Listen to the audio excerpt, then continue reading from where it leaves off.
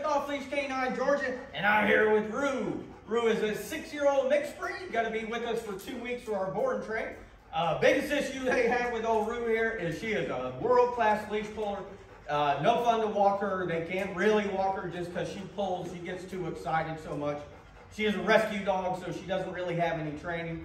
And they are having little issues with her resource guarding. So we're going to work on getting her obedience, getting her up to speed, learning all her commands, doing them outside with real world distractions, on leash and off. But overall, she's a great dog. She's very friendly, just gets real excited. So main goal is get her in a more calm state. So keep on watching, see what me and Rue are going to do in just 2 weeks. Right, Rosie? You ready to go, baby? Come on, Rue, come on.